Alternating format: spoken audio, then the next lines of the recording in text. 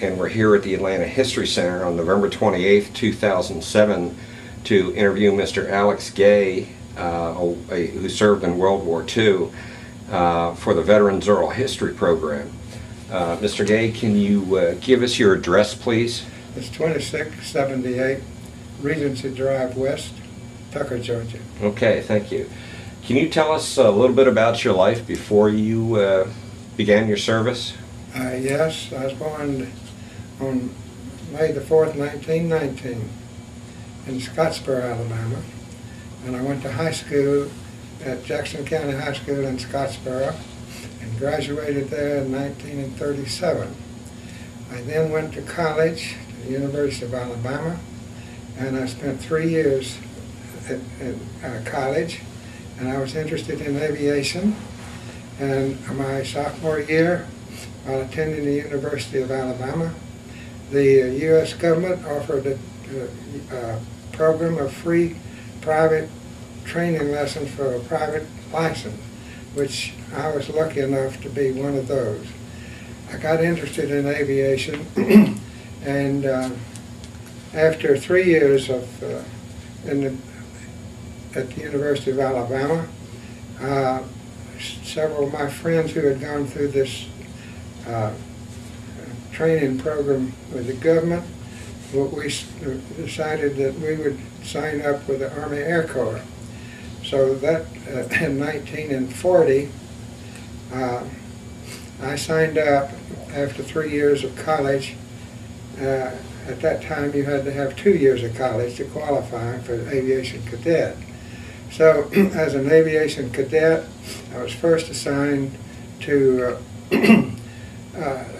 East St. Louis at a primary training school. That was in, for my notes, I think that was in,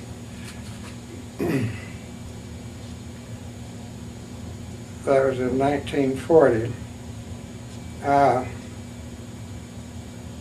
And I went through training at it was in East St. Louis, a primary training school.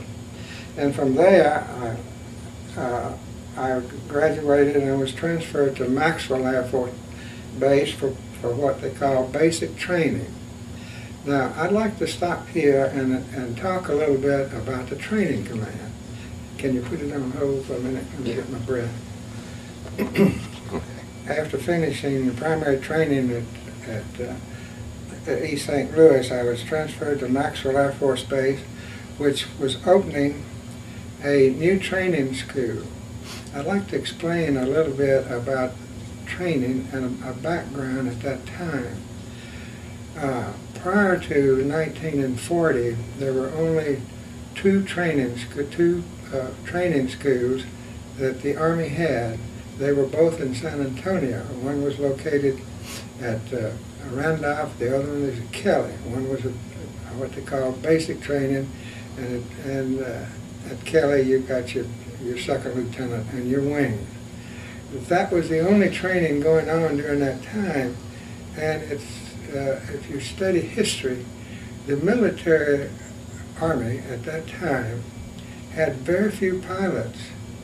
It's amazing to know in 1942 we had thousands of B-24s over Europe flying. Well, basically, my experience was in training command, because after graduating from Maxwell in BT-13, I was selected to go to a instructor training school for the BT-13. I was transferred over to East Montgomery into an instructor school.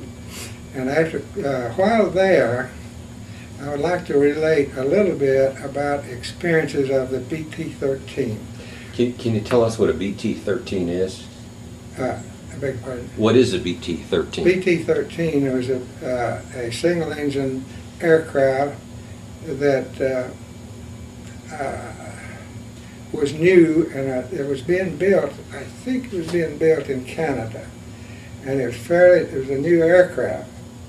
And during our training, when we were in advanced training, we lost several student pilots they were going into spins, that was part of the instructions, how to recover from spins, and they were spinning right into the ground and killing themselves. So this was a problem that was spasmodically happening. During the first class to go to Maxwell was what was called 41A. I was in class 41B at Maxwell.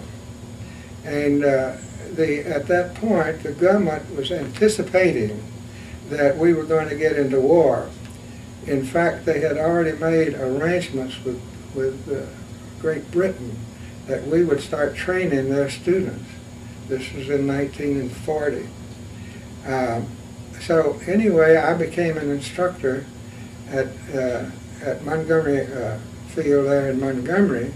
Went through a training period there, and we were using the BT-13s, single engine aircraft, stationary gear, didn't have a retractable gear. And it was a fairly new airplane, and then during our, about half of our class were assigned to Montgomery to become instructors. And we then were flying each other. One, as an instructor, we were learning the student aspect. So therefore, we were the student and the pilot in the instructor training school. During that period, one of my classmates was up flying one day, and they had to bail out because they were demonstrating the spin. And as it turned out, later we found out, one of the pilots, both of them bailed out, but one of them went through the prop and cut his legs off, so he died. But the other one lived to tell about it. But when he got on the ground, we found that there was a problem with the PT-13. It had a rudder lock, which was nothing but a spool back where the rudder hit the spool. Well, it so happened that once we knew what was happening, we went up and down the line pushing rudders, and we found one and found the problem. And there's nothing in the world but a improper little rudder stop, which was corrected, and never had any more problems with that. So that problem was solved, but we had lost several students, and of course one of my classmates was killed. We learned that. So then I was transferred from there to Cochran Air Force Base in Macon, Georgia. Now this was in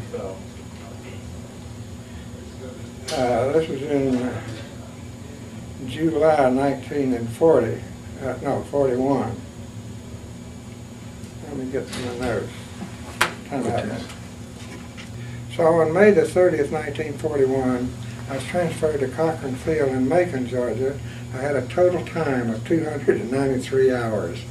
And we were instructing some American students and as well as some British cadets. British cadets at this time, we were already not even in war, but we were helping them in their war effort by training their pilots. As a personal interest, it turned out that I was dating a girl in Milledgeville, Georgia, and one of the, not my student, but a British student was dating her too. But I went out because he got moved back to England. That's the point at Macon. So I was in the training command, and we were being promoted fairly rapidly. And I was promoted to a first lieutenant after about a year, and there at Cochran Field in Macon. And I was transferred to Bainbridge, Georgia on 7/28/42. So now this is in 42. This is still before the war. Is it? No, that's after the war. Yeah. Just back up a little bit. While I was at Cochran Field, the war broke out, and you can imagine a military service with BT-13s going on alert. We were all ordered back to the base and get our 45s out. I don't know who we were going to fire. Well, but anyway, it was. Where were you? What were you doing at the time you well, found out? At the time I was dating a girl in Columbus, Georgia, and I was at a show, and they announced at the show. Okay. And it said, and it announced that all military report back to the base immediately. So I had to go back to Cocker Field. So that was entering the war, but I was instructing, still instructing. So in 7/28/42, I was transferred to Bainbridge, Georgia, as a first lieutenant, and was instructing American students down there. I don't think we were training the British at that time. But at the beginning of at the wartime, the Army Air Corps had very, very few pilots. Can you imagine in 1942 having 1,000 B-24s over Germany? And the training that goes into this, and I was part of the training. Mm-hmm. And basically, that's where I lived during World War II, was training pilots. And I've been training pilots all my career. And in fact, I might break in now and say that everywhere I went, I was made an instructor pilot. And I flew the following aircraft as instructors: the BT-13, which I discussed, the B-24, which I'm going to get into in a minute, the B-29, the B-17, the B-25, the C-54, AT-6s, C-47, C-45, C-133s, C-124s. So actually I've been service-oriented all my 28 years of service. But here we are now down at Bainbridge, and we're training pilots out the kazoo by this time. The Army Air Corps had, beginning in 1940, had established two additional training commands in addition to the one that was located in Randolph and Kelly Field. They now had two other training commands, one on the East Coast and one on the West Coast. And I was, of course, on the East Coast, and I was in what they call the Eastern Air Training Command. And they were building airstrips like crazy. They built one down in Bainbridge, Georgia, and I went down there and I became a captain while I was at Bainbridge. And time went on, and we were instructing the basics. I was a basic trainer, not advanced trainer, basic trainer, which was single engine. Later on, the twin engine became the advanced people, and we're going into the twin engine. But I was still in the single engine. But by this time, I thought I was going to combat, and I got orders to move to Smyrna Air Force Base in Tennessee for 4-engine training. And that was in March the 28th, 1943. And when I arrived there in 1943, they had both the B-17 and the B-24s training there, and they were training pilots we had trained, and they finally got up to 4-engine. And it's these poor boys didn't have too many hours. At that time, when I went to Smyrna, I had 1,164 hours. Well, these boys were coming out of flying school, advanced flying school, with around 300 hours. Then they put them into 4-engine training there at these locations they opened up, give them another 2,000, and then put them in a B-24, B-29, which was coming on the production line. It should be recognized that prior to 1940, all these the B-17, B-24s were on the planning board. they really didn't start producing them until about 1940. I don't know exactly, but in that area. And how the government at that time, I should say something about the government at that time. Everybody in the United States was behind the war effort. There was no quabbling about whether or not we should have been in the war. Everybody was behind it, including the women who went to work on building airplanes, and the whole government was behind our effort. And that Brokaw has made a good book on that. Well, let's get back to my training. So I thought I was going off way to combat, so I had quite a bit of hours. When I got there, the first day they put me in a B-24 and I flew. The second day they put me in a B-17 and I flew it. The third day he put me back in a B-24 as a student. I was a student, and the time there for student was 78 hours. You would get 78 hours, and you get qualified in the airplane, and then you go and get your crew. Well, on the second mission, before I even completed the 70 hours training, I was told I was a limited instructor. And I said, which aircraft? And they said the B-24. I said, okay, fine, that's a good aircraft. And so I'd like to, at this point, talk about the training there.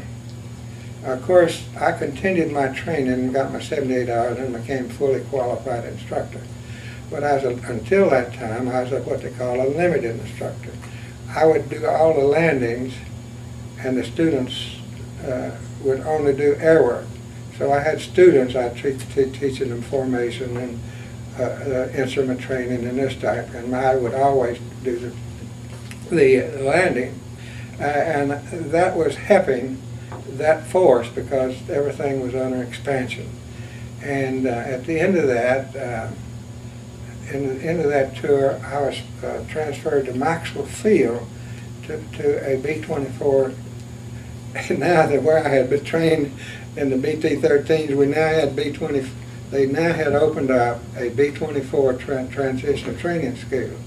So I went back to Maxwell, and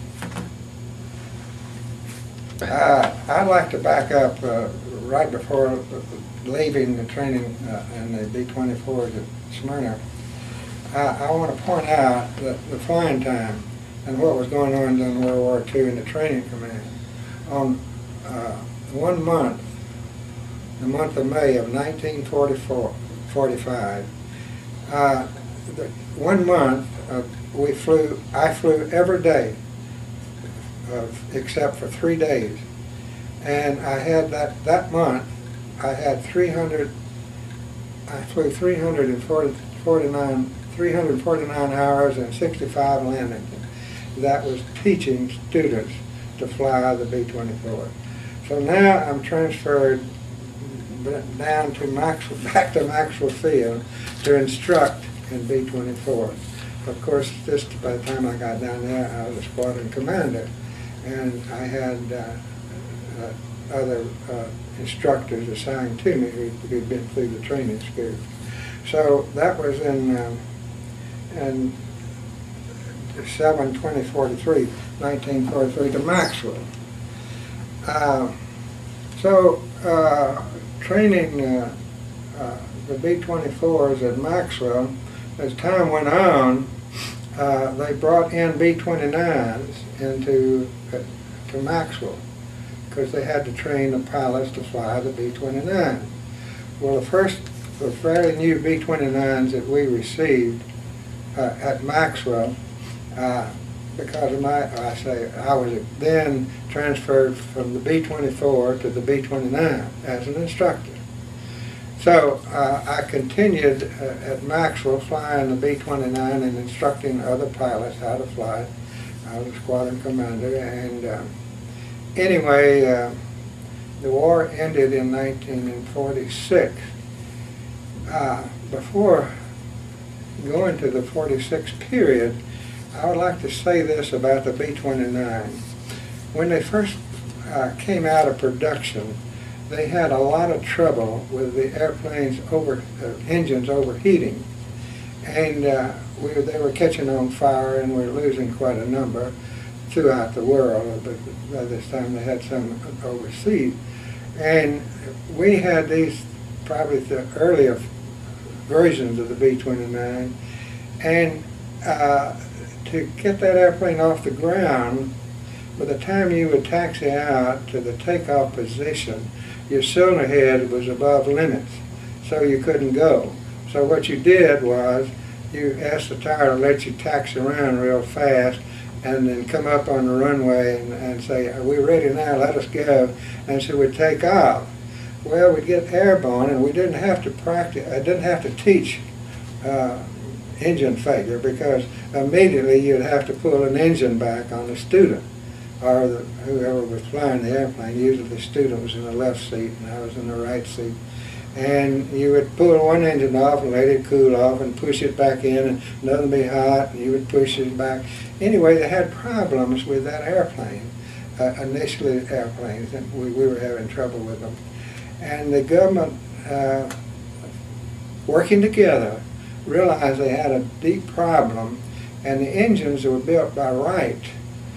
And so they asked Pratt & Whitney, who was building the airplane, the engine for the B-17, what was wrong, and Pratt & Whitney told them. And it was nothing to worry about but lubricating the connecting rods on the engine. And this was done throughout the system. Of course, we continued to use the old aircraft till they fell apart. Well, anyway, to finish up the B-29 after the war was over in '46, I was still at Maxwell, and I was eligible to get out in December of '46. I had plenty of points to get out. At the same time, I was offered a regular commission instead of, by this time I was a major. And I was offered a commission.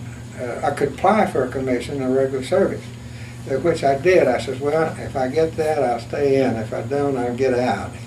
And I probably would have gone to the airlines, as a lot of my buddies did. They went to the airline. So I got out. I did receive a regular commission, and I flew one of the last B-29s out of Maxwell Field out to the boonies. And on the way out, I lost the engine. When I got there, I told them, I got an engine out, what do you want to do with it? I said, put it in the boonies. So anyway, that takes me now through World War II, and I was a major. So I received a regular commission as a first lieutenant in the regular army, but I was a major in reserve. So I then was offered at that time, because I didn't have a degree, the government, because I was an officer in the regular service, they wanted me to have a degree. So they said, well, we'll authorize 2 more years to go back and get your degree. Well, I went back to the University of Alabama at government expense and lived in the VA home there that they had set up for the VA. And I knew a lot of the VA people. And I finished my degree with 1 year. I didn't need the 2 years. And then I received order to report to Guam in the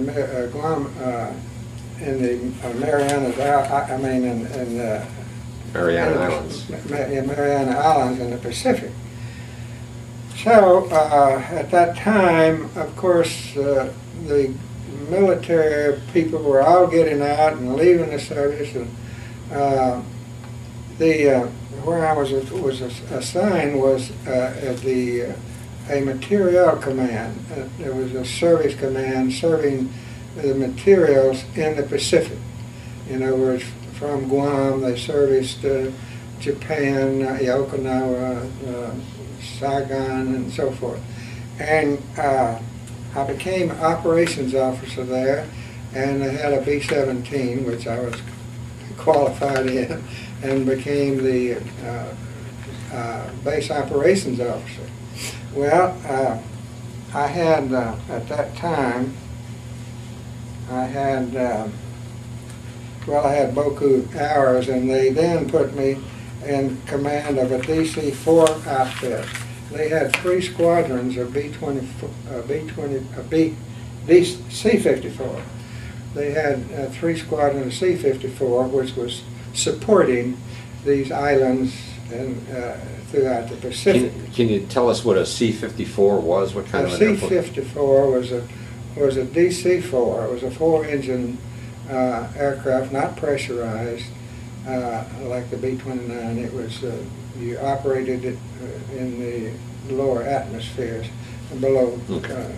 If you went up, you had to have oxygen. So we had to fly the the C-54. The C-54 was a 4-engine DC-4, the Douglas 4-engine that was now being used by the civilians as a personnel carrier. And we carried everything from nuts and bolts to engines to whatever to support these units.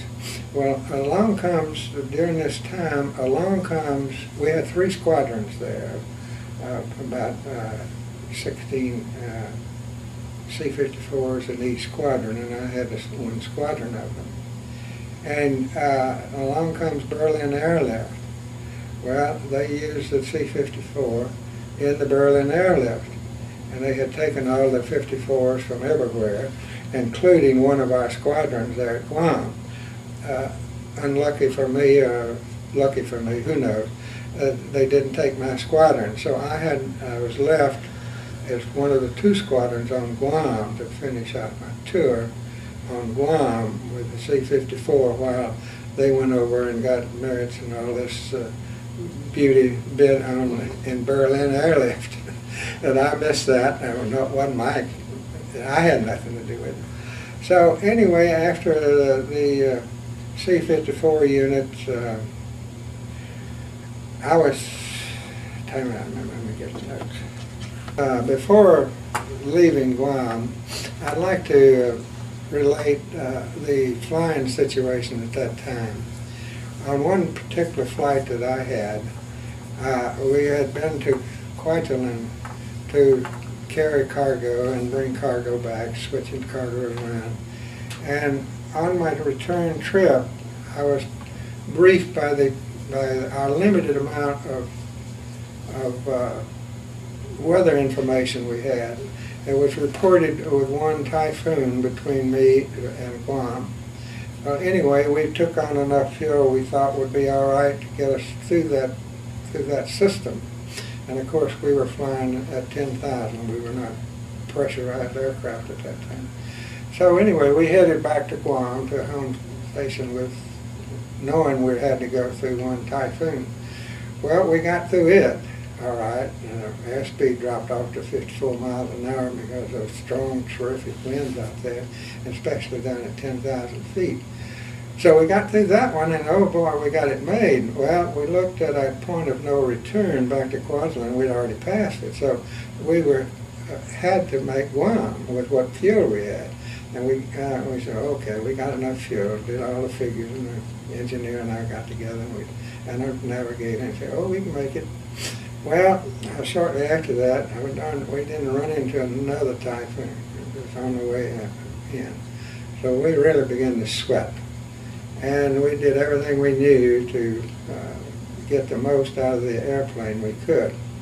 And nonetheless, I found out later that my crew chief, who does the servicing, well, he had put on a little more fuel than I had told him, and I, of course, was a little overweight on takeoff, which now I was happy he did that. He said, well, I got a little more fuel than you thought. Now, back in those days, we had to depend on somebody to tell us our weight, and so it didn't make any difference. But luckily, with these things going on, luckily that crew chief threw a little extra fuel in, we made it. I made it, I think, I don't remember how many gallons we had, but that was just one experience of flying cargo around at that time. Now, I've been in cargo later, and I'll bring you up to date as I go along. So now I'm transferred back to the ZI, and I'm transferred to Texas at Kelly Air Force, part of the Inspector General, U.S. Air Force Inspector General's office. And at this time, I was put on an inspection team to inspect the combat readiness of the B-29 units that were now the major bomber that we were using as defense of the United States. And I was there, and of course, as staff aircraft, we had a B-25, and which I qualified in, flew and instructed in it. We had a C-47, this old DC-3, the Goonie bird, everybody knows about it, and a C-46, and one or two others at Kelly. But everything was going along all right with my inspection team. We were inspecting SAC units and see if they were qualified or not, and doing our job as inspectors for the Air Force. This is an Air Force Inspector General. And it turned out that during that period, a Air Force General, General Eubanks, who had been commanding the 14th Air Force in the Philippines, was moved into the IG position and moved in, and his serial number was 34A.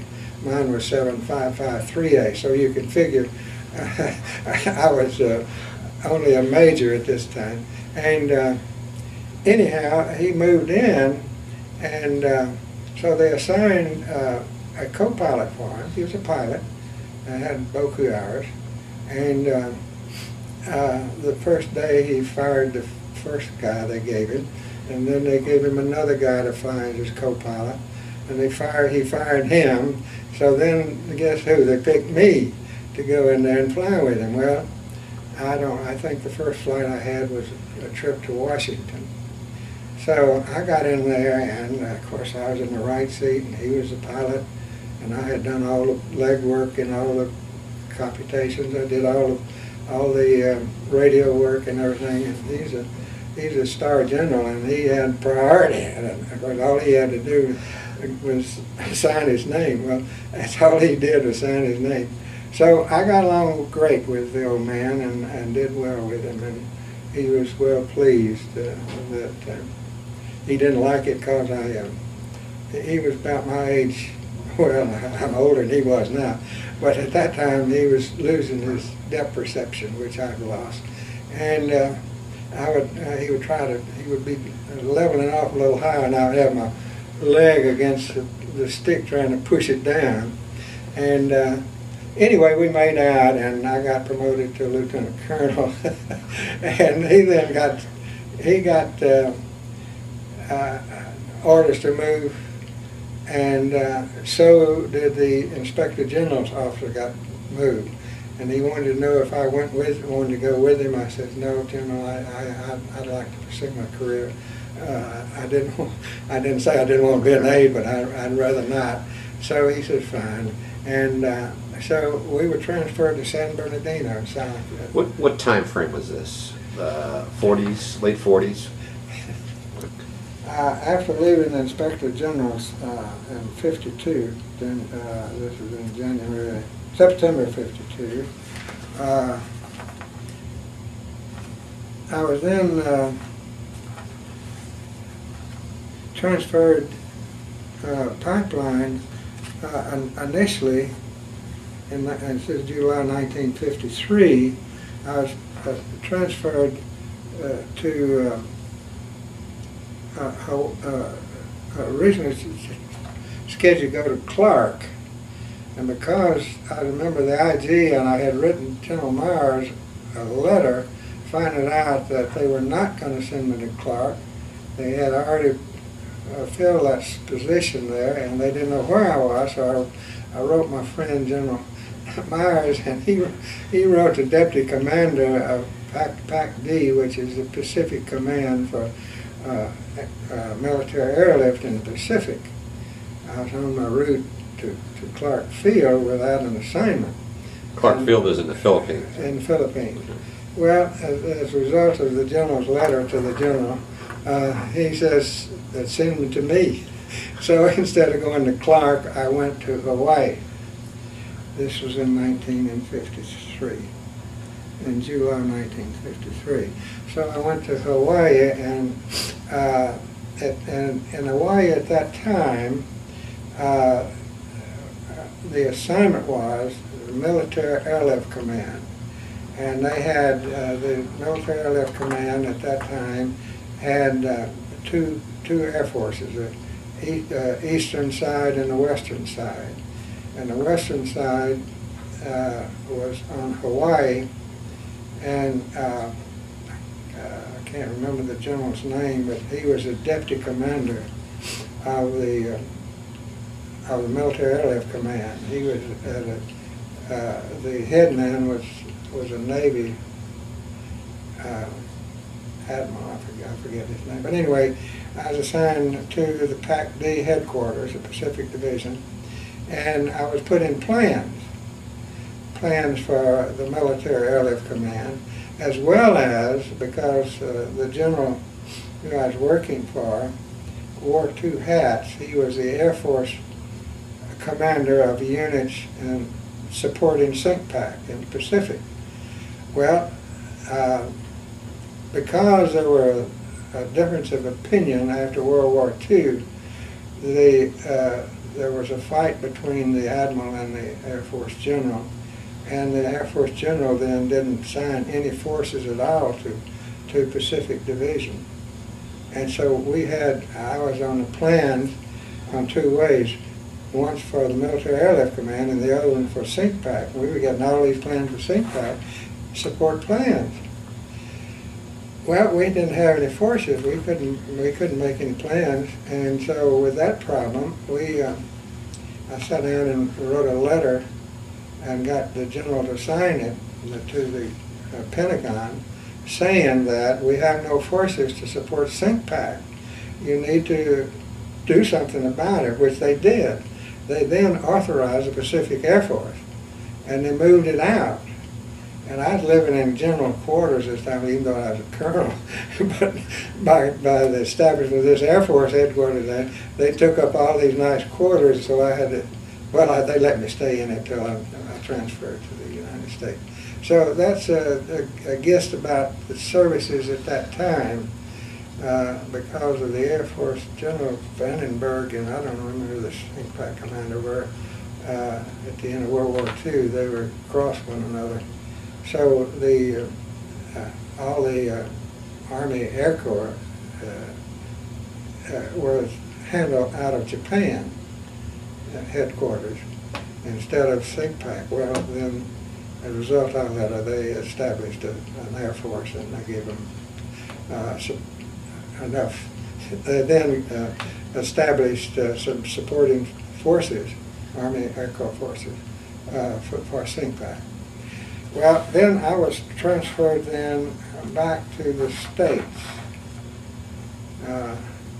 That was in,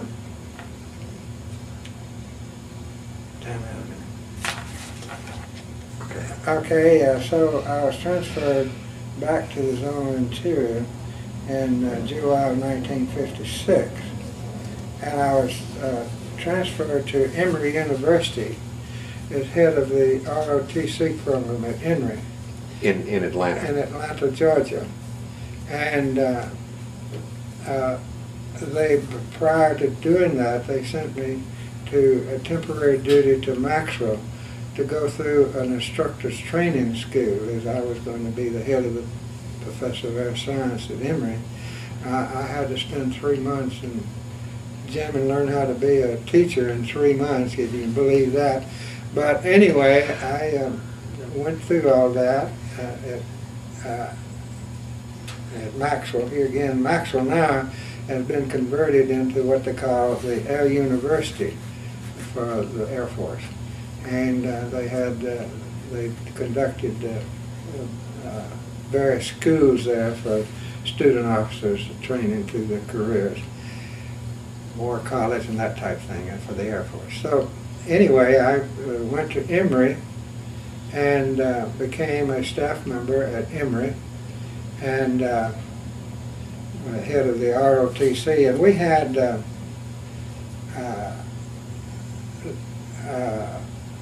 limited number of students at Emory at this time were not interested in military service.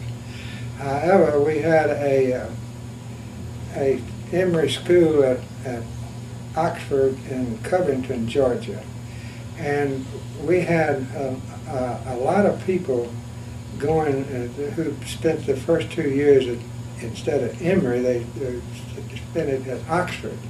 And these students in the ROTC program were very interested in it.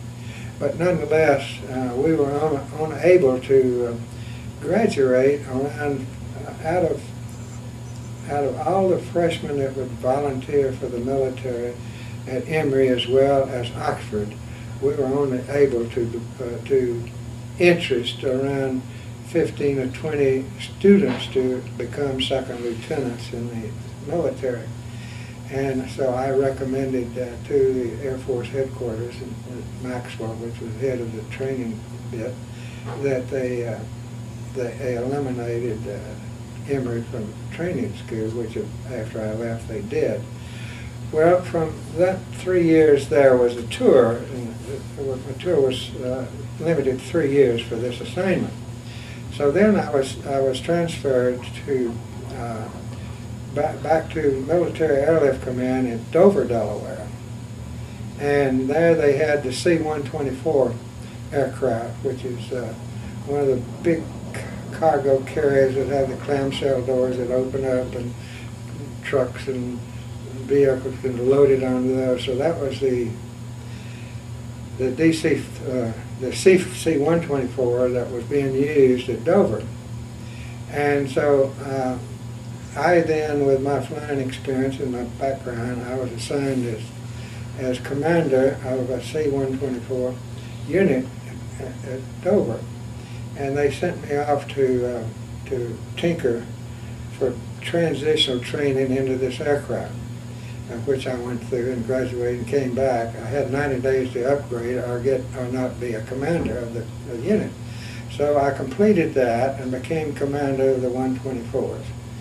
And from now on out, and I don't have references to my records that I have are not accurate, so I have to do it from memory, and my memory is not too good. But anyway, I will say that I want to get through Dover. I'm a lieutenant colonel. I'm a commander of the 124 unit. And one of the,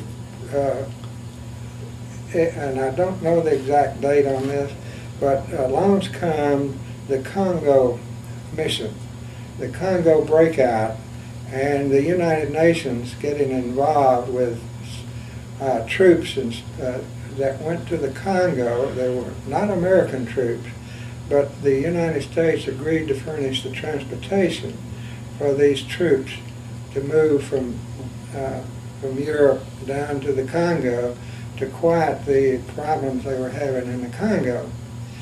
And we were, the headquarters in Scott Air Force then directed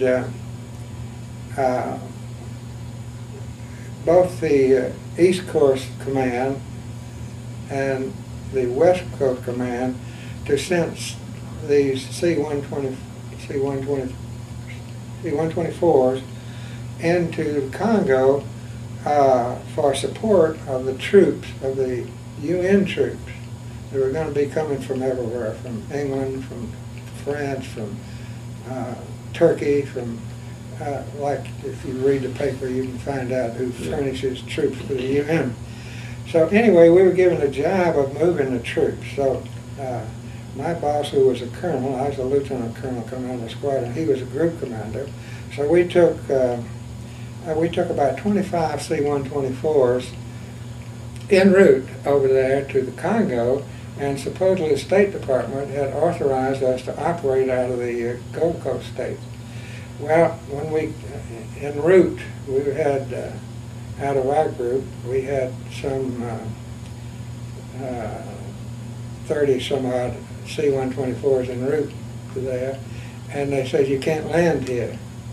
You do not have landing rights. So our commander, which is a colonel, he's in the lead plane, he then told us we were all diverted to Châteauroux, France, where we had an installation authorized by the French government.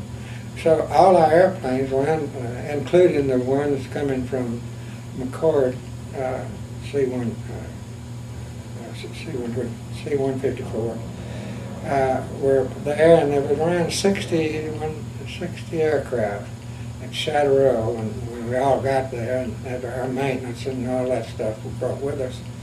And so we started, our two colonels then were trying to work together and would get orders from the Pentagon to pick up these troops, take them there, and do this. And we were having to operate, instead of operating out of Africa, we were operating out of France. And that was a long distance from where you had to pick up to drop off down to the Leopoldville in Congo. And there were all kinds of problems, airplanes breaking down here and breaking down there, and these two colonels were trying to become generals.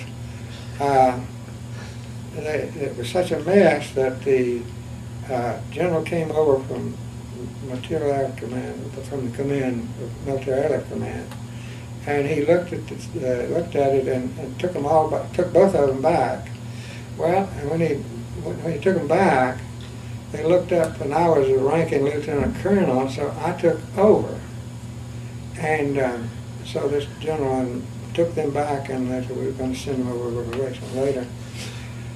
Well, later it didn't happen because I don't know, I have some way of getting along with people, so we were able to get the groups together, start working together, and organize different things. The first thing we did was we set up what we call a depot in one airplane. We gave them an engine, and we had everything they needed to go down to some of the airplanes that had broken down. They were all over Africa. And so we organized about 2 of these planes, and they'd go down and offload their aircraft and all their parts on the other aircraft, repair it, give the crew that airplane they'd go on with their mission.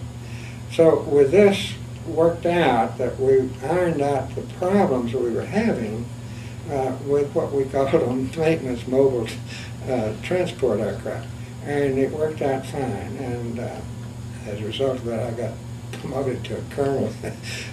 Luckily, the guy that did this was on the next colonel's promotion, and just one of those lucky things, I got promoted to colonel. Now, so anyway, when I got promoted to colonel, then I was transferred to the Pentagon. Why, I don't know. I'm not a staff.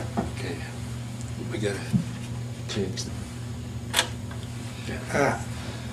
I'd like to backtrack a little bit before going to the Pentagon. I was, after returning from the Congo, I was transferred from the C-124s over to the C-133 aircraft. This aircraft was built by Douglas, and it was the largest, the airplane I think was built to haul the Atlas missile in. And there are only 48 of them built. Half of them were put on the East Coast and half of them on the West Coast. And they were having trouble. The airplanes were falling out of the sky, and they don't, after their first initial level-off position, both on the East Coast and the West Coast. They were probably 70, 80 miles offshore, each one heading to Europe and one headed to Hawaii. And they were disappearing, and they didn't know what was happening to them. They never found the aircraft, of course, just disappeared off the scope. They were usually flying at the first level off speed, altitude was 10,000 feet, where they couldn't go any further because they had too much weight in the aircraft. The aircraft weighed 133,000, 138,000 pounds at takeoff, and carrying fuel consumption from the East Coast to Europe was around 130,000 pounds of fuel. So you had to burn that fuel off before you could get above 10,000 feet. This aircraft was pressurized, but it vibrated. There's an awful lot of vibration in it. Anyway, we had lost one or two, and so had the East Coast, and my commander I was still a lieutenant colonel coming back from the Congo, and he transferred me over to the C-133 squadron, which was the later aircraft than the C-124. And I got qualified in it and flew it, and we kept losing them just as they had before. And the Air Force had done everything they could to find out what was causing these aircraft to disappear off the scope.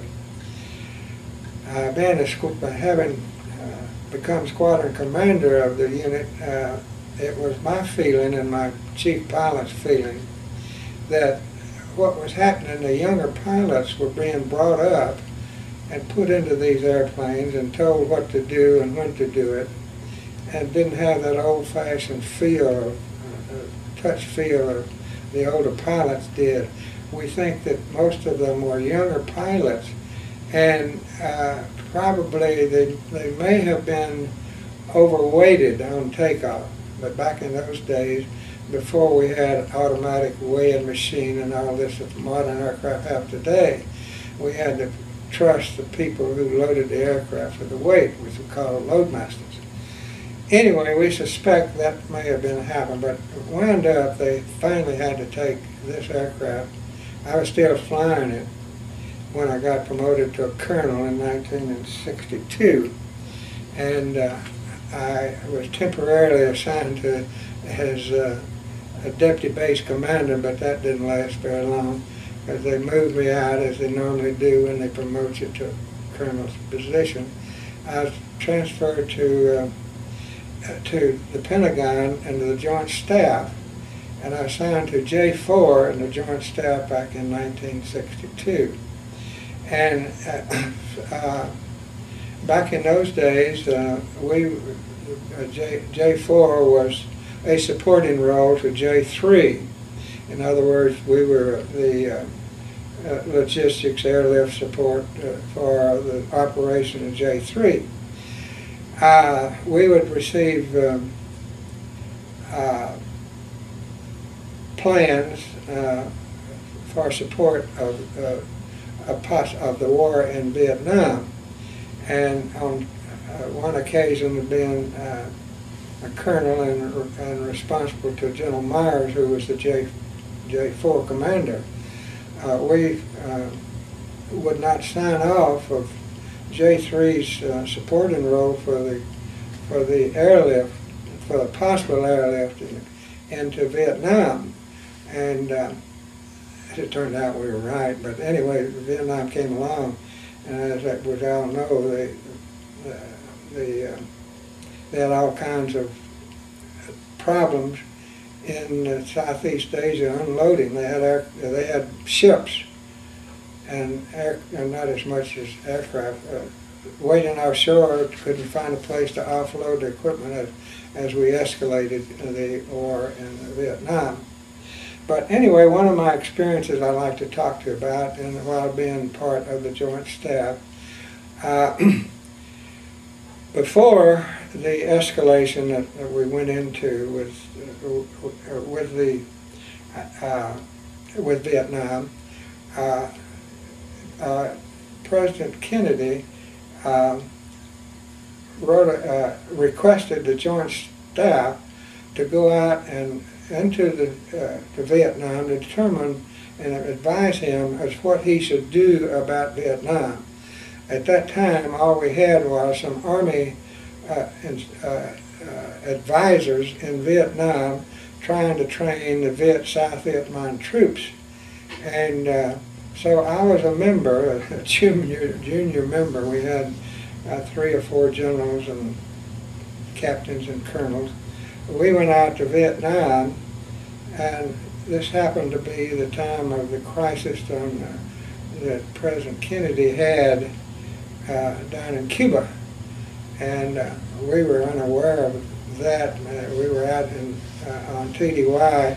My wife and family were sitting in a house in Washington, worried about when they were going to get bombed, or should she move south or get out of Washington. And I was unaware of this. I was over in Vietnam trying to advise the president of what he should do about escalating the war in Vietnam. So we had 3 services, and of course we had 3 different recommended to the president. And I was a member of the Air Force, and I agreed that we should not escalate the war in Vietnam. And that was our recommendation to President Kennedy. Of course, I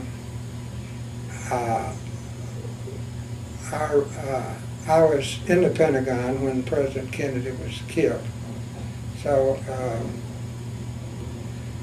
one of the jobs that I had in J4, working for General Myers, who was the J4 commander of the Joint Staff, was to approve or disapprove airlift for the UN forces that was needed by the UN. And as a result of that, I was had to approve, recommend to the Air Force, or really a directive to the Air Force, to support this mission or that mission, so forth. As a result of that, working with the United Nations on the airlift part of it, I was airlift, I received a commendation from them that I was real proud of, and I like to show it to you. This is a commendation that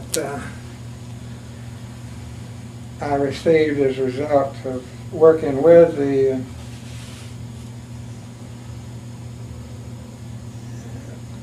people in over in the UN.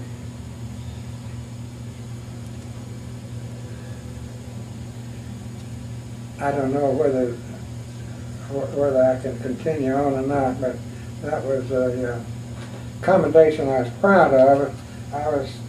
Got the limited number of medals, but it wasn't my fault. We were ordered to go wherever we were told to go. Okay. So after serving in the Pentagon, you had a 5-year tour in the Pentagon, and after that you would turn back to your original command. So I was returned then back to Military Airlift Command on the East Coast, which was 21st Air Force Command. And I spent 2 years there as, in the staff staff of the command, and I retired after in January 1968 with 28 years service. So that was quite a career. That was the end of my career. Can you tell us about, just give us some idea about your family? I know you mentioned your wife. And, well, yes, I can talk about my family and the family life. Of course, in the military, as most people know, we move around quite frequently. I think I was moved around 28 times, and my wife, I think, was moved around 23 times.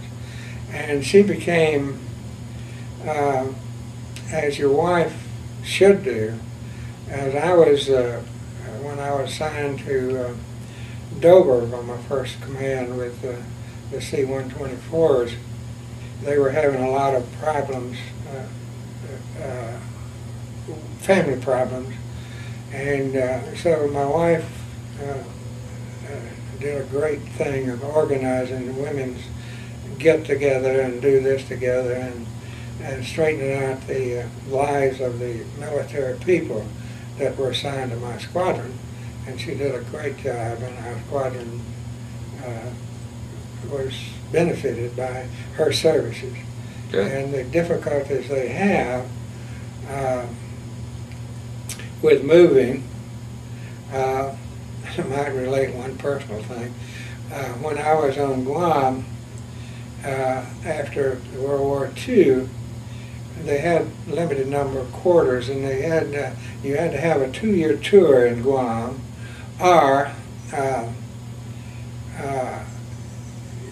you could bring your wife over, but when I went over, it took you had a waiting list of 14 months. Well, as 14 months came around, I decided to extend, bring the family over. So here she is in Georgia, in Millersville, Georgia. She lived there, and she had to trug these two boys that were around 10 years old all the way across the country, get on a ship, and come to Guam. All that is difficult for a woman, but bless her heart, she did it, and is still doing it, and taking care of our children, I guess you say. But now we got great-grandchildren we're worried about. But life, it's a satisfying life for me and my children. Both my two boys were in a draft age. When I was in Washington, they were both in college, and they were going to Clemson, because we used to go through Clemson on the way to Washington from Georgia or Tennessee or Alabama. And we liked Clemson, so they elected to go to Clemson. And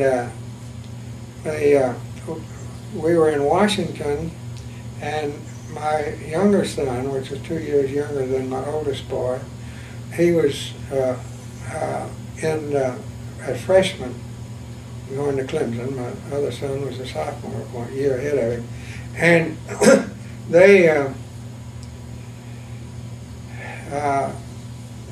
in the South, where we had come from, if you were going to college, you were exempt pretty much. There were other people that would be sent ahead of you.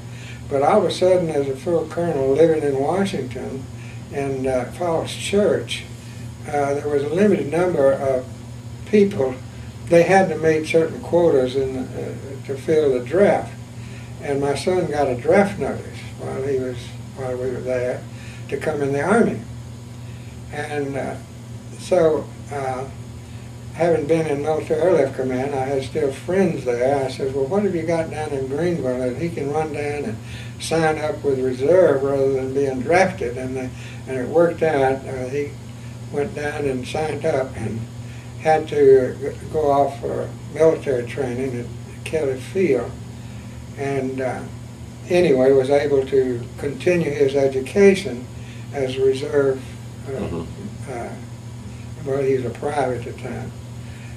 My other son was interested in aviation, and he graduated from Clemson as a second lieutenant and went into the Air Force. And he graduated from flying school at Moody Air Force Base down in Valdosta, and 2 months after I had retired. So I went down and pinned the wings on him, and he went into the service and flew in Vietnam, and he has a story to tell about Vietnam. Okay. And I understand you have a daughter.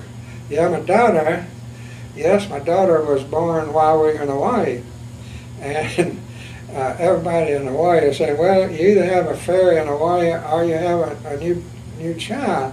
And my wife and I said, well, how about let's just try it for a girl, you know.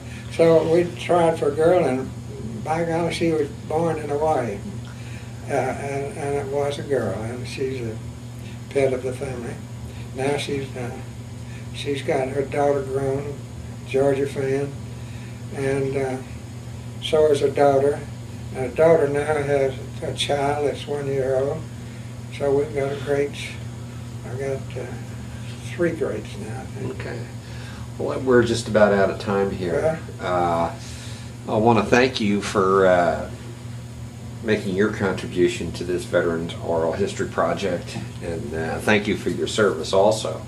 Any last comments or No, I wish the only end comments I have, I'm so sad with the way our nation is working, and we're not working together. We're a completely divided nation. And I'm not a Democratic, I'm not a Republican, but it's so sad to see our land so split politically. God help us, that's all I can say. Okay. Well, again, thank you for your contribution to the program.